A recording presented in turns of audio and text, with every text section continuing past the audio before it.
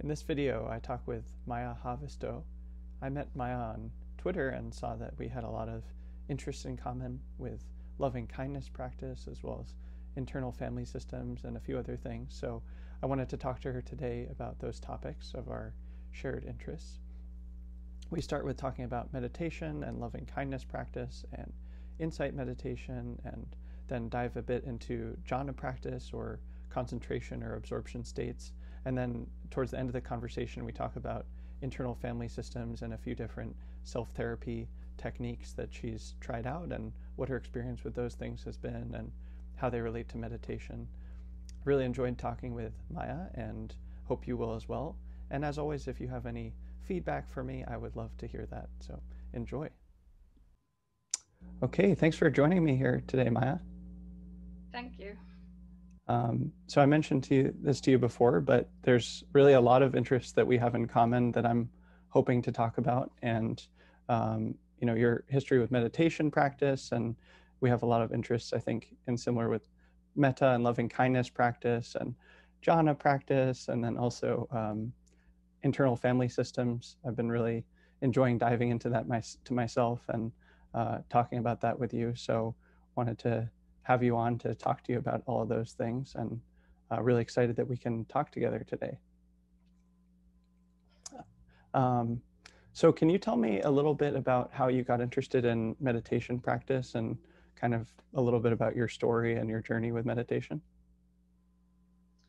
Yeah, I started meditating in 2017, so I'm not really like a super long time practitioner.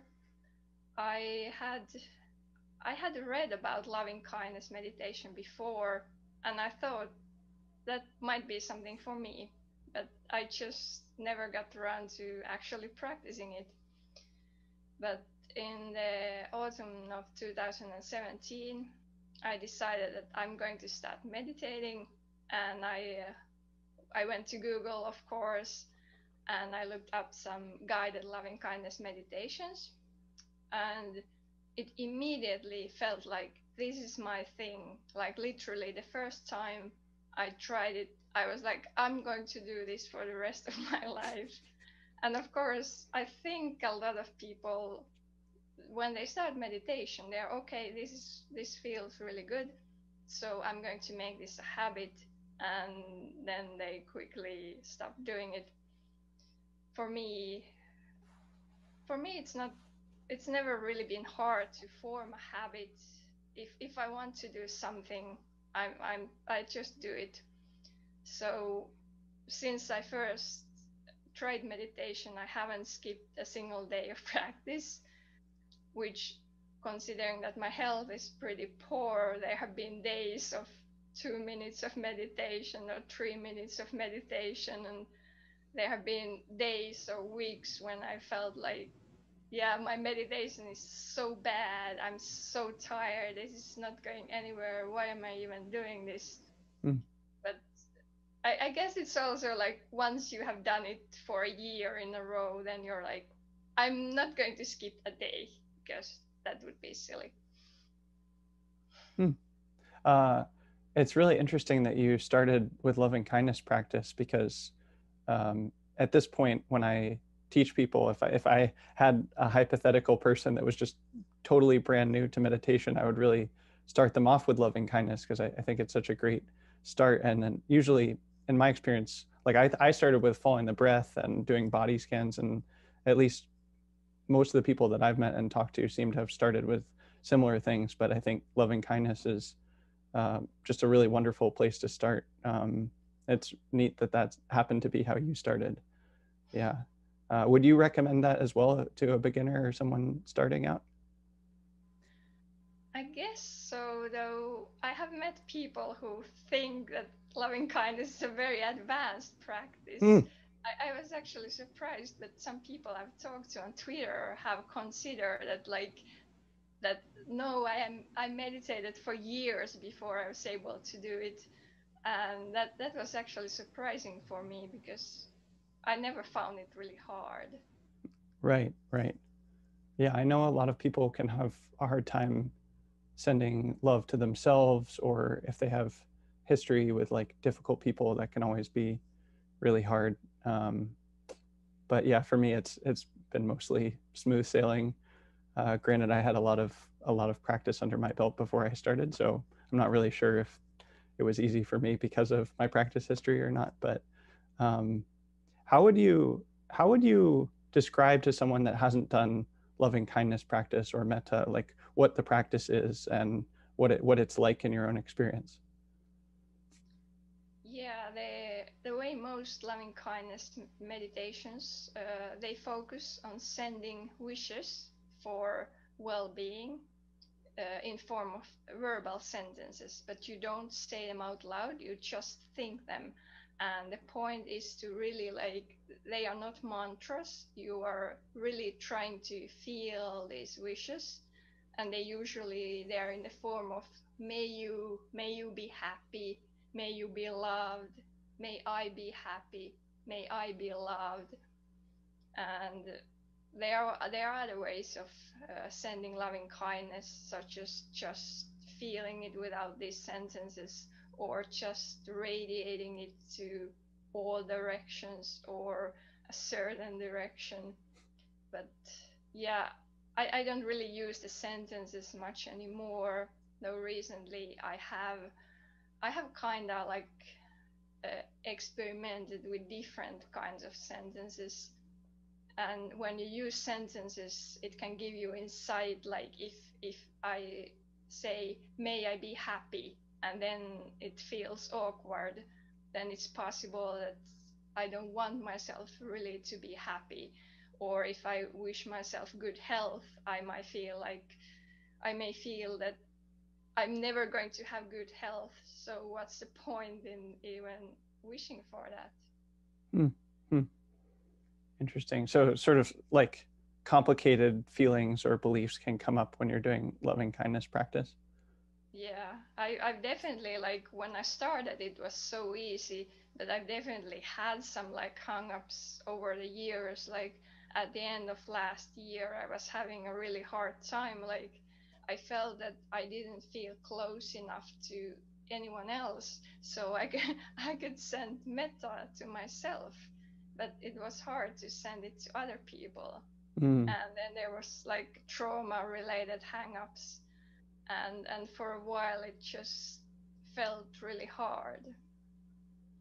If it does get hard like that, like how have you worked with that yourself, and how would you recommend someone else work with those kinds of challenges with loving kindness? Yeah, I guess it really depends on like what the exact challenge is. Mm-hmm. Like if the problem is that you don't feel close to anyone, well, of course you can send loving kindness to anyone. You can send it to your enemies or people you don't know, but it tends to be easier to send it to people you really feel very warmly about. And but I guess for most people the problem is that they really struggle sending it to themselves and not to others. Mm-hmm. Mm-hmm. Right. Right. Now, you said you mostly don't use the phrases now, although you still experiment with it from time to time. What is your experience of doing it like now? I mean, I can imagine, but just would be curious to hear you describe that. Yeah, usually I practice a form of metta which is called tranquil wisdom insight meditation, Mm-hmm. which doesn't sound like a form of loving kindness meditation, but it is. And while in normal or usual loving kindness meditation, you send loving kindness to yourself, to someone who is close to you, someone who is neutral, like a bus driver you see every week but don't know, and enemies or people you don't like. But in tranquil wisdom inside meditation, you only send metta to yourself and a close spiritual friend. Mm. But I do admit I sometimes stray from this. Like I sometimes send metta to people, for example, who have hurt me, to really like see if I can send them loving kindness. And or are there really like, do I feel it's as easy to send to them as to my best friend? Right. Right. Oh, why does that form of metta have you restrict it to yourself and just a close spiritual friend? The point is to really like to really make you feel it as strongly as possible, and to not kind of distract you. Like the point is not really for personal development, but to really like make it effective as meditation. And it also, like, you when you use a spiritual friend, it's supposed to be the same person forever. But I do admit I have changed it a few times, because sometimes you have a falling out with someone, and then it may not feel like this is the closest person I have. Mm-hmm. But yeah, I don't really normally use the sentences. I just try to really feel the warmth. I normally start with a spiritual friend, because, well, it's easier to really feel warmth and to really wish for the happiness of someone who is very dear to me. And then I also send metta to myself.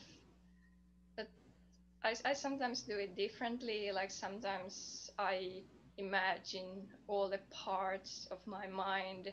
Like, I send metta to all my parts, or I imagine all my friends' parts, or all my parts sending loving kindness to my friends' parts, or even all parts of all beings.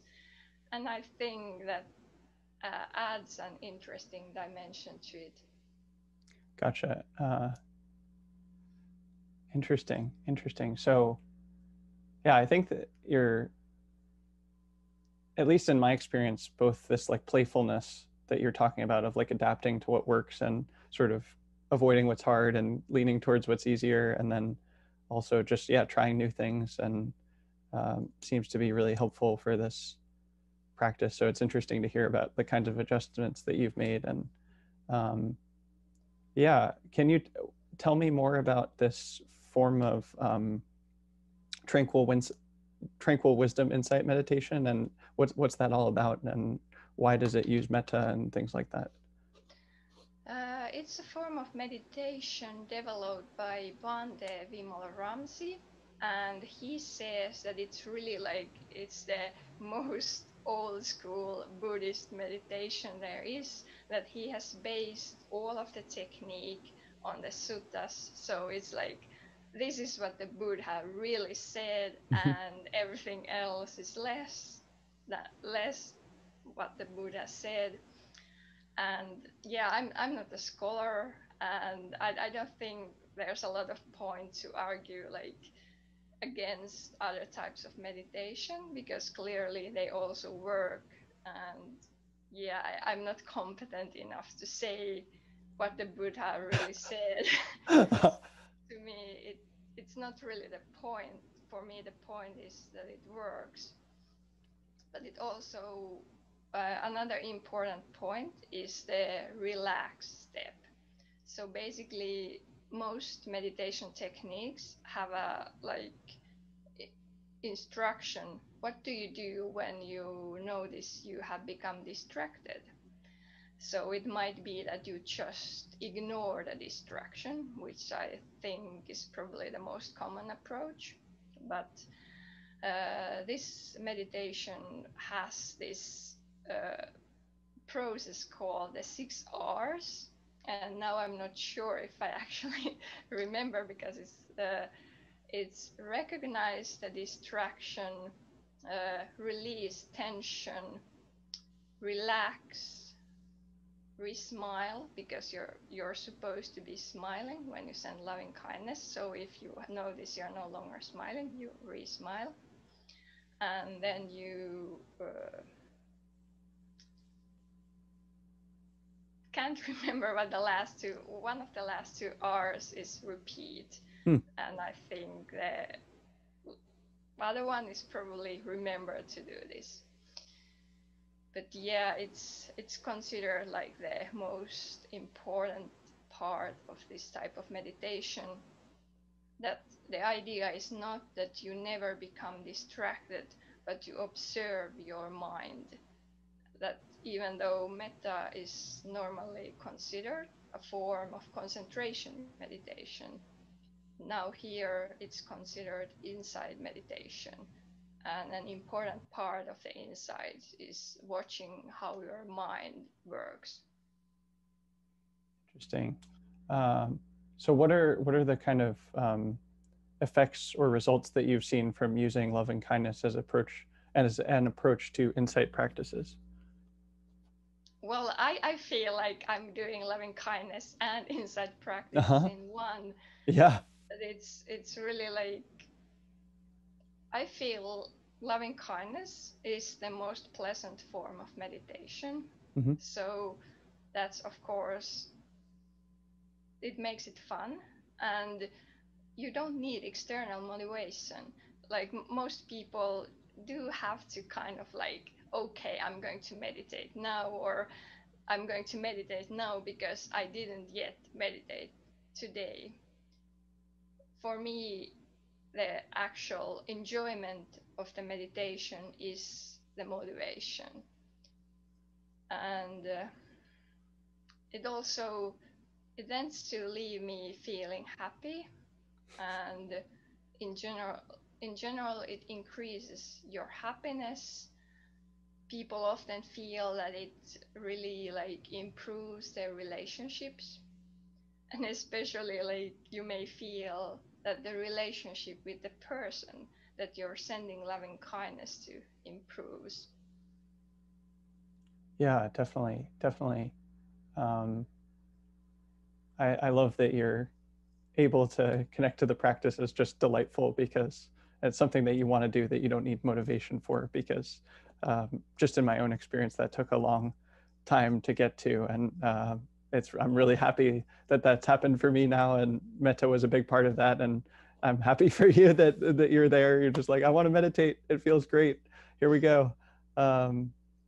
Yeah, but can you say more though about yeah, I imagine some people might not know what insight practice is or what the fruits of that are. And I'd be curious to hear in particular as well, like what your own experience of that is and what kind of shifts happen through doing insight practice. And the benefits that you mentioned all make sense to me as something that would come from loving kindness practice, but I'm curious to hear about the insight dimension of it as well.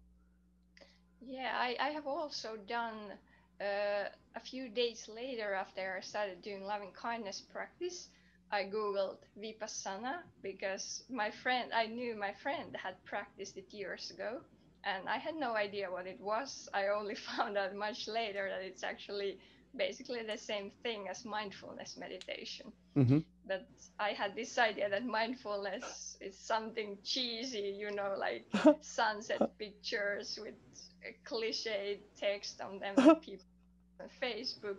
So I'm pretty happy that I didn't know that mindfulness is the same thing. But yeah, I also practiced vipassana, especially body scans, and I do feel like it gave me some insights very early on. Like the very first time I was practicing body scans, I got this voice telling me, like, you're imperfect. But it didn't feel like a judging voice. It felt like, it's really hard to describe. It was like this friendly voice. And it's really like, of course, it feels completely silly to say, like, I meditated for the first time and I got this insight. That's not how it's supposed to work. But and of course it's not really like it was just the beginning of the journey. But for some time I continued doing both body scans and metta. But I think it was largely because people were always like, metta is a side meditation. You do the proper meditation and then you do some metta.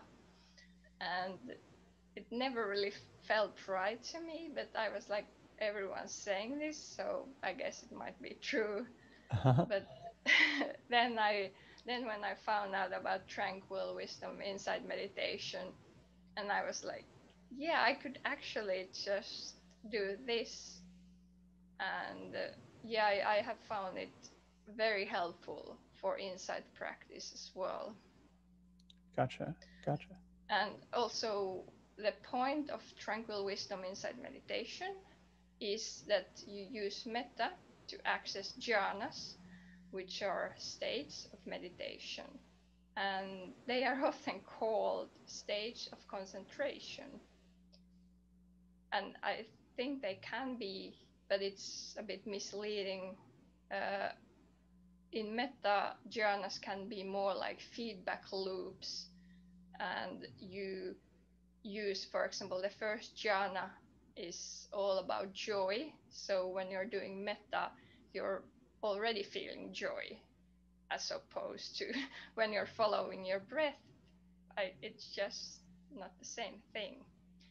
So with metta, it's much easier to access the jhanas. And it's the point is to access the jhanas, and then you do insight practice while you are in the jhanas. So this is a bit different from the traditional idea of the jhanas, is that you develop a very deep concentration, then you enter the jhanas. After you have spent some time in them, you exit the jhanas, and then you do insight practice. And traditionally, the point has been to really you have to get a very deep concentration so that your jhanas will be very deep, and then you can really improve your insight practice. But the point in tranquil wisdom insight meditation is that the jhanas are not supposed to be very deep. They're actually supposed to be light, so that you can do the practice. You can do insight practice while in them and not after them. Interesting. Interesting. Uh, yeah. Say someone's curious about these jhanas that you're talking about. Like, well, first off, why would someone be interested in them? Like, what would be the reason to explore this stuff? And then, say someone is interested in exploring them, how would you recommend that someone start to do jhana practice and access these states? Yeah, I guess it's really like jhanas are a bit contested. Mm-hmm. Like some schools of Buddhism think that they are essential for enlightenment. Some schools think that they are useful for enlightenment, but not necessary. They will help you, but you don't need them. And there are schools that think that you shouldn't do them at all. So obviously, I'm of the school that you they may not be strictly necessary, but they sure help a lot. Mm-hmm.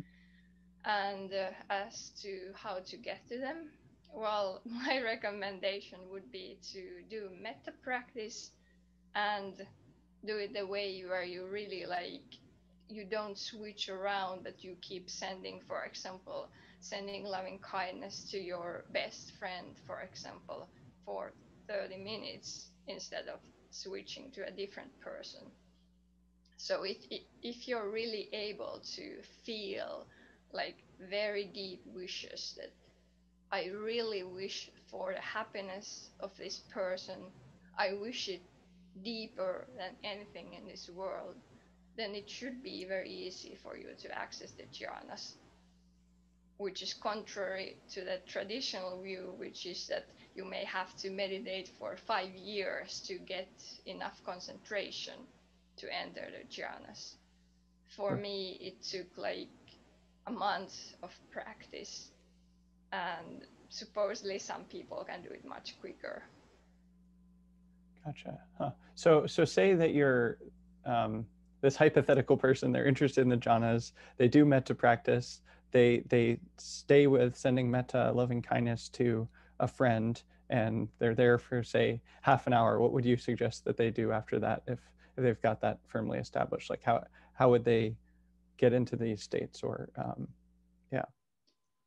Yeah, the thing with metta is that since you're already in a state of joy, you're absorbed in the joy. Jhanas are often called absorptions. So if you're doing metta, basically you don't really have to do anything else. If you just keep doing it, you should end up in a jhana, which feel it's possible to do it and not be aware of it because you're just moving from joy and bliss to a slightly different type of joy, which is like more um it's kind of like it really fills your world. That's not the right way to put it, but it's getting close to it. But it's really when you're meditating on your breath, then usually people have to kind of switch their technique to enter the jhana. But with metta, you don't really have to change your technique. Right.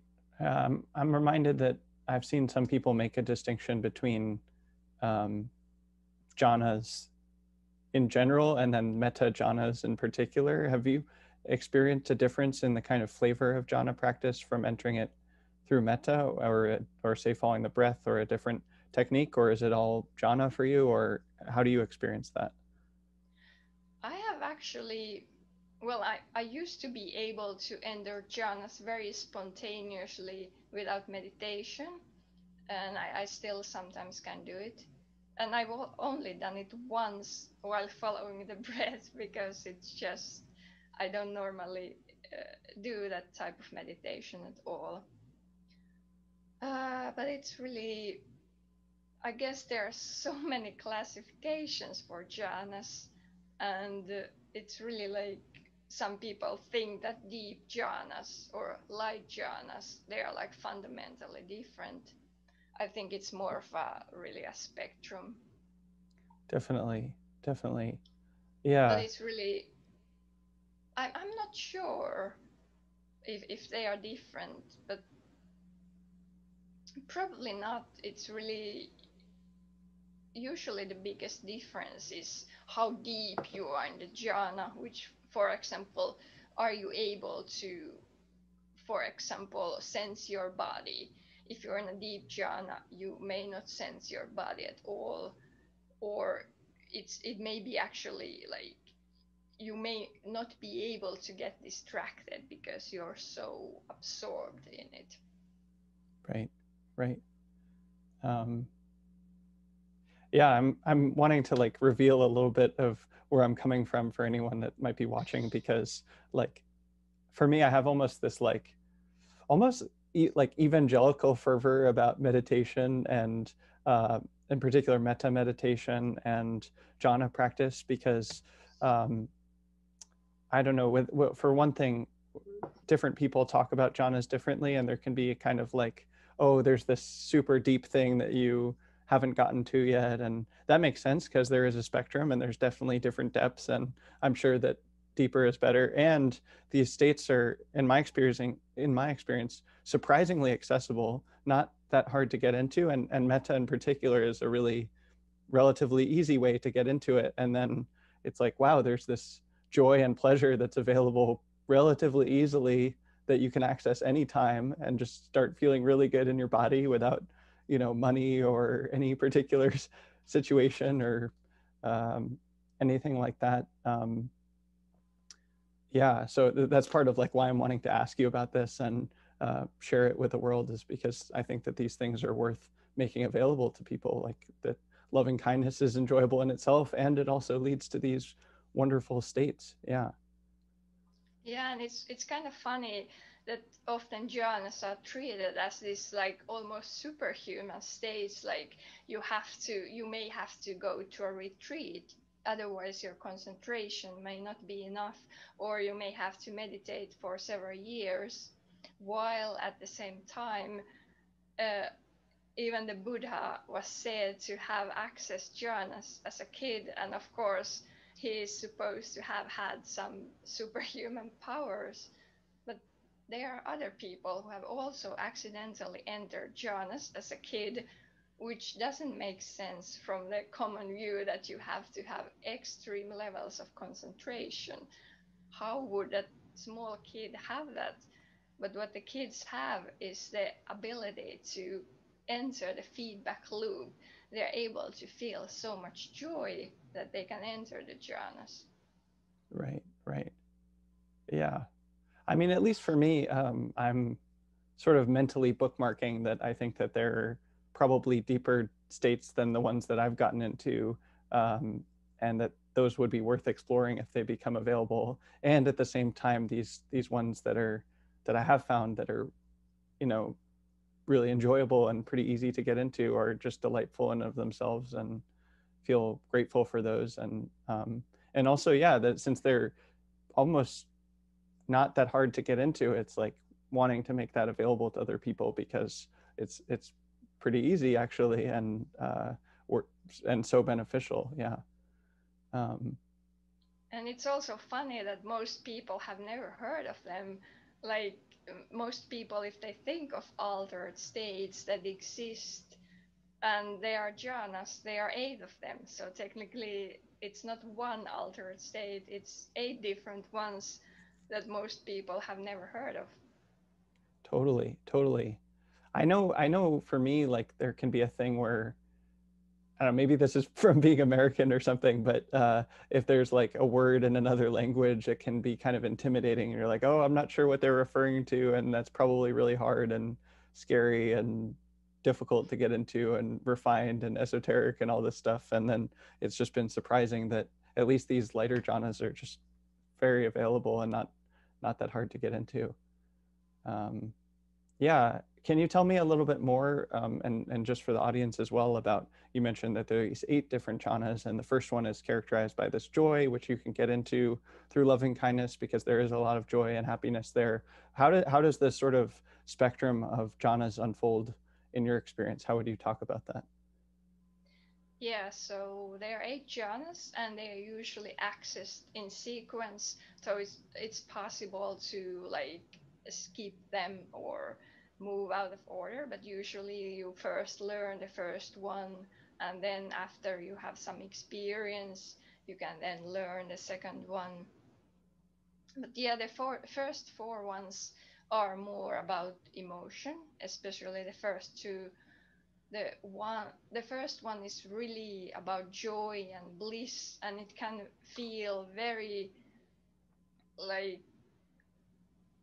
people really wouldn't believe it can be so blissful that it's better than you can really access with anything. And I do believe it's probably better than any drug that exists, but I wouldn't know about that.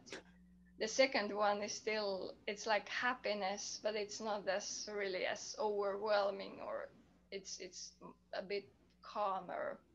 Then the third and fourth one have a much more like, they're still very pleasant, but in a much more neutral way.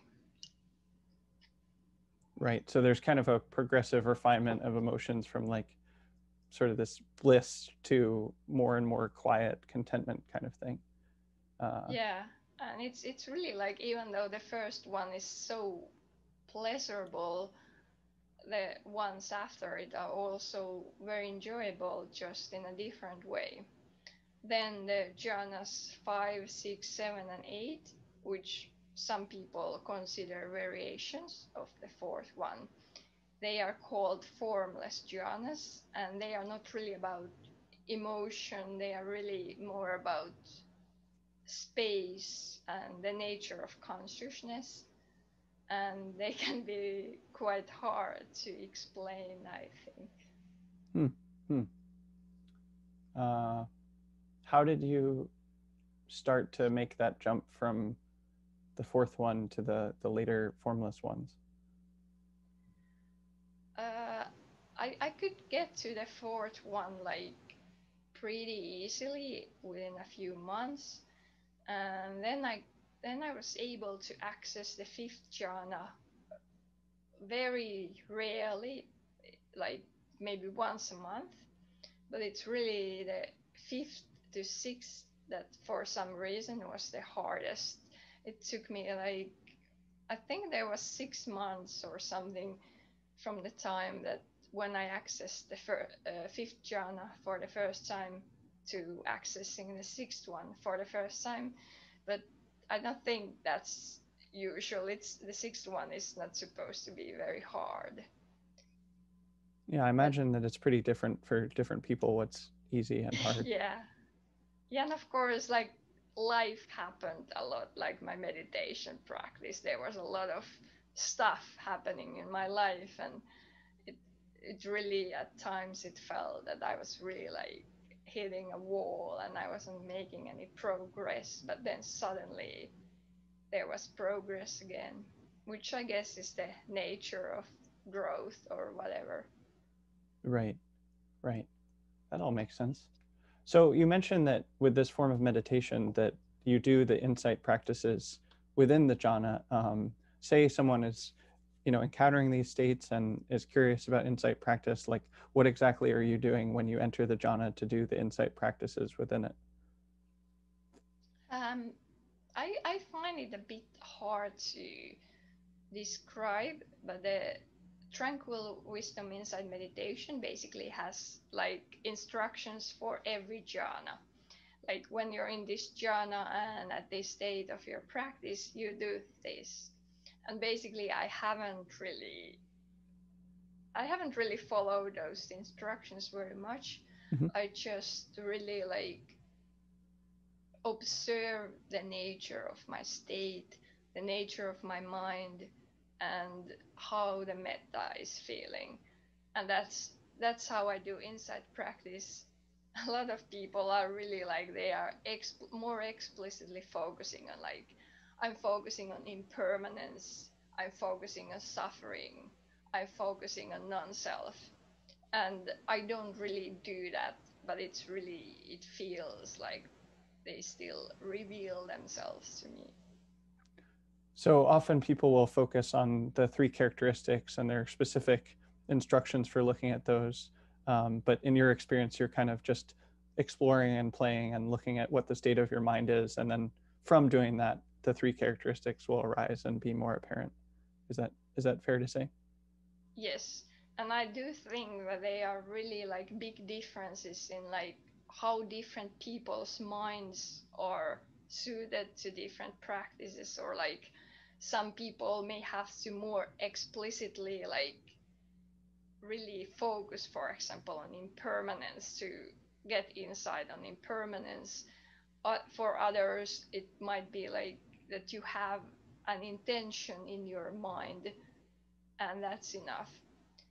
And for some people, jhanas are probably much easier than for others. But I would assume that most people can enter them. Right, right. Uh, Interesting. So yeah, tell me about your experience with internal family systems and IFS and parts work, and um, both how you encountered that and what you do with it. And then also I'm curious to hear how that fits into and relates to kind of more traditional contemplative practices in your experience. Yeah, so basically, I have experimented with a lot of different techniques, not just techniques of meditation, but also things that are often called self therapy techniques. One of the best known is focusing, and internal family systems is another popular one. It's based on the idea that the mind is built out of parts, not really built, it's the parts emerge through your life.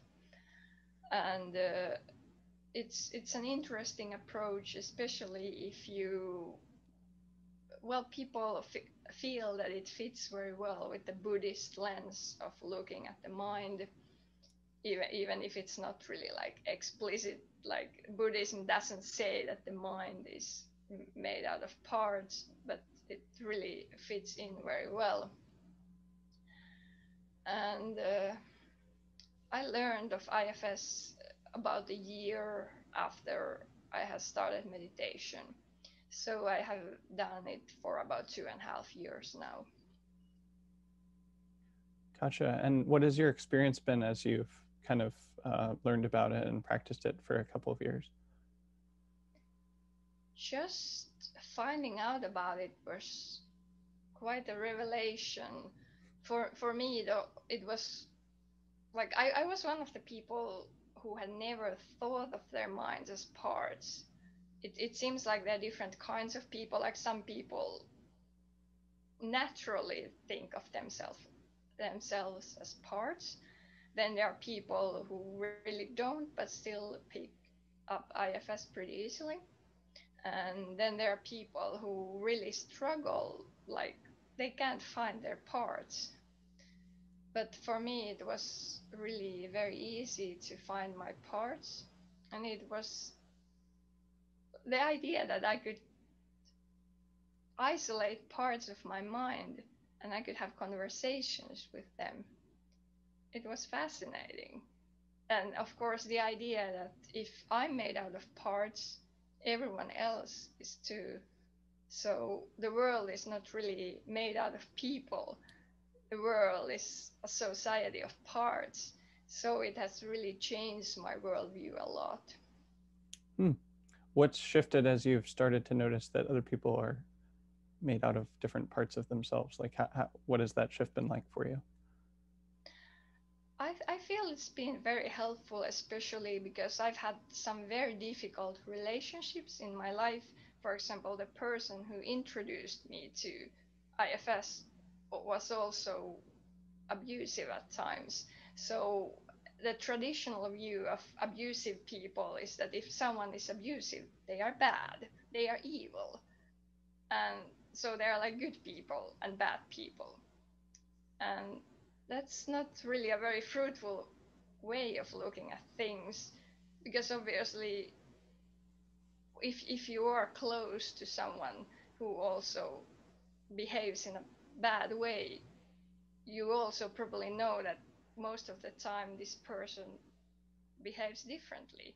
So they may be kind, they may be nice, they may be very helpful and loving. So just lumping them as this person is evil, it doesn't make any sense.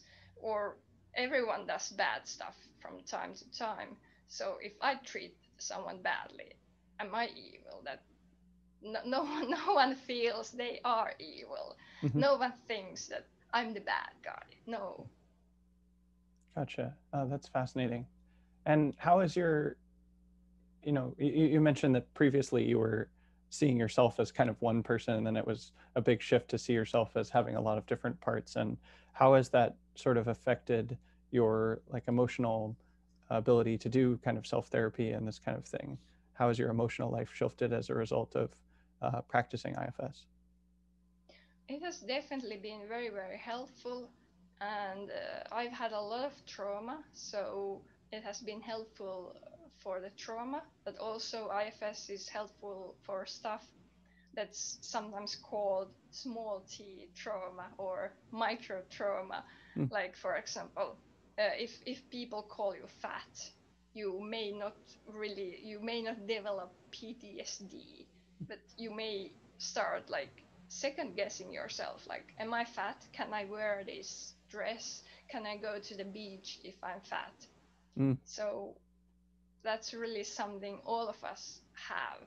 We have patterns of thought, we have patterns of behavior that really like, they are not really trauma, but they are usually caused because someone treated us in a certain way, often several times. So it has really, I feel like using IFS has changed me in really a lot of ways. But of course, it has also changed my relationships in different ways, as changing myself, viewing the other person in a different way. And with people who are into IFS, I can actually talk to them in IFS. I can say, I think what I just said may have activated your fight part. And then it's nice if the person is able to, if they are able to hear what I'm saying, because a lot of people, they can hear criticism as you are bad. No one wants to hear I'm bad, But if you hear that my part woke up a part in you that's causing difficulty, that's very different. Interesting. So it's shifted how you see other people, but also the way you interact with them, and then also helped you to deal with uh, like sort of big T traumas and small T traumas, just the everyday challenges of life. Have you noticed any particular effects that it's had on your meditation practice? Yeah, it's definitely like sometimes, like I already explained, that sometimes when I do metta, it's kind of like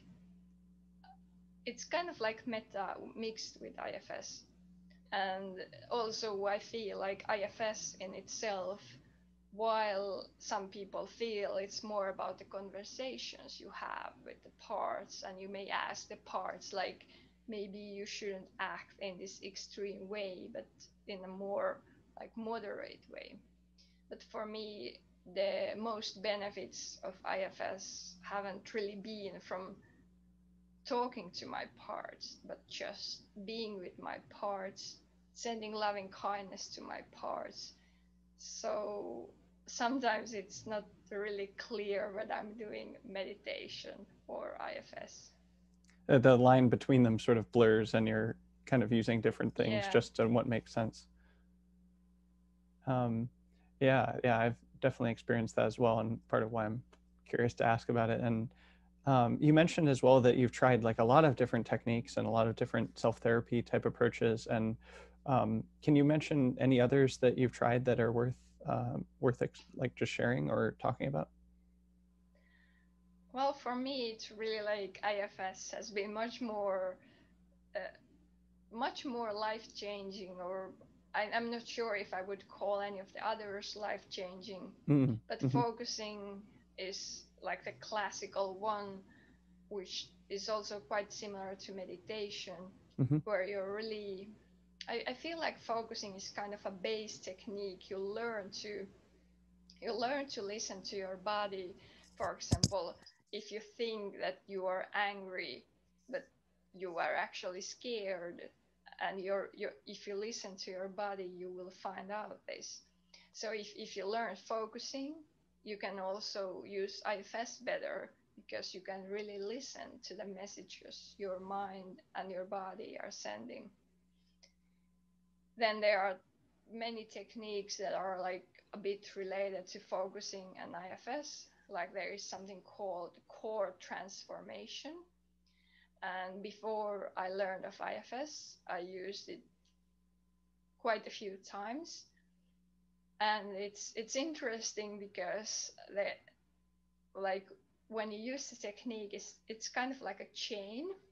And when the mental chain ends, it's like this: you ask yourself questions, and then you ask more questions, and then when you kind of end up to the core, it's called core state, and it feels quite similar to jhanas, but for some people it can last for several days. So for me, it's interesting, like what's the relationship to jhanas? I don't know. Yeah, right. That is really interesting. I mean, that's a question that I've had as well with IFS. Of they talk about self energy, and um, different people talk about that differently. But for me, that certainly seems to be related to jhana practice, and there's some overlap there as well. Um, yeah, and I guess I've been diving into all these different techniques as well. And one thing that I'm always curious about is, when there's so many different techniques and modalities and approaches, how you decide which one to use when. And it seems like there's a bit of just exploring, and by exploring, you discern, oh, in this situation, this is good, this kind of thing works for me. But I'd be curious to hear you talk about, how you decide which technique to do or what approach to take with different kinds of situations or challenges. Yeah, actually, sorry to go a bit back first. You mentioned the connection between IFS Mm-hmm. and jhanas. Mm-hmm. And for me, I started to practice non dual meditation a year ago, and that's also very interesting. Hmm. the connection between non-dual states and the self, as it's known in IFS. And I read the book from Locke Kelly, which is The Way of Effortless Mindfulness, which also discusses IFS. And it kind of posits that non-dual states and the IFS self are the same thing. And they certainly feel very similar in some ways, but it feels like the non-dual states are more state-like. And the, but if you do non-dual meditation, I find, at least for me, it also makes the IFS self more state-like, which makes it easier to stay in self because it's kind of like a distinct state. So exploring non-dual states has helped you in your IFS practice because it makes it easier to stay in self. I think it works both ways. Uh-huh. And basically, all these techniques help other techniques, but I think IFS and non-dual meditation and IFS and metta are really like the closest pairings, where there's really like a lot of interaction and often even unclear where one technique begins and the other ends. I think that's actually, I'm glad you went back to that. And that also does seem to be like a really good answer to my question of like, you don't necessarily need, oh, do this in this situation and this in that situation. You just kind of play around and then they all support each other and you kind of learn over time what works and how they help each other. And it just kind of unfolds. Yeah, and it's for me it's been, I'm the kind of a person who's a bit of like a completionist. I love learning everything, and of course with meditation it's not possible. With most things in the world it's not possible to learn everything, but I have read a lot of books on meditation. I have read a lot of books on trauma, on self therapy, and it's really like, many people are like, isn't it like too much if you know like 10 different techniques? And no, it doesn't feel like too much. It feels like, it feels great that I'm able to really combine different things. And one thing that I think I didn't mention yet is Alexander technique, which is often called body work, but it's really, many people think that it's really more like mind work, or it's basically a type of meditation. So, and it's also, it's not really like one technique, it's a combination of techniques that are like spatial awareness, body awareness, and really, they really interact in interesting ways with, like, all of this interacts together. And I think it's just like, knowing all these techniques is just a really fun world to play with and play in. Like when I was waiting for you to join this call, I was feeling a bit nervous, and I combined metta and IFS and Alexander technique. And it's just like, I just use whatever tools I know and which are the best in current situation. Mm. Mm. Yeah, I love hearing you talk about that. It's just a really delightful place to be and to be playing with all of these things, as you say. Is there anything else that you'd want to like recommend or mention to someone that's watching this? Yeah, that's a good question. I do recommend looking into Alexander technique. It's traditionally it's really something that you go to an Alexander teacher and they adjust your body. For example, if you walk, you probably walk in a way that feels natural and right to you, but it may not even be symmetrical. So the teacher, it's not like manipulation. The teacher just very gently adjusts you. But if you do Alexander technique on your own, you're able to focus more on the awareness aspects. So that's something I really recommend. So if it is something that traditionally you've gone to, you would go to a teacher for, like, how would you recommend that? Or if someone wants to explore it on their own, what would you recommend for that? I guess it's really what you're looking for, because I also have chronic illnesses. So for me, the way it's all kind of like Alexander technique is also used for chronic pain, for example.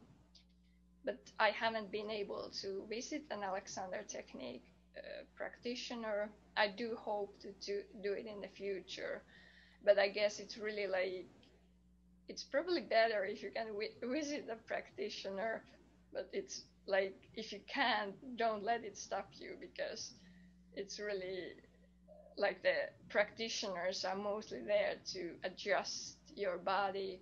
And if you want to, for example, focus on the spatial awareness, you can do it on your own. Is there a book that you'd recommend or something like that?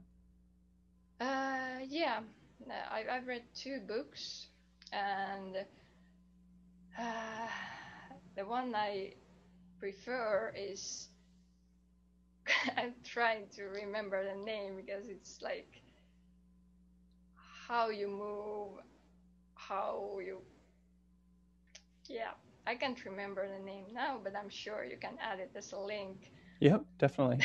Definitely. But it's really like, and I'm also been working on, like, I'm hoping to record a meditation that's been inspired by Alexander technique.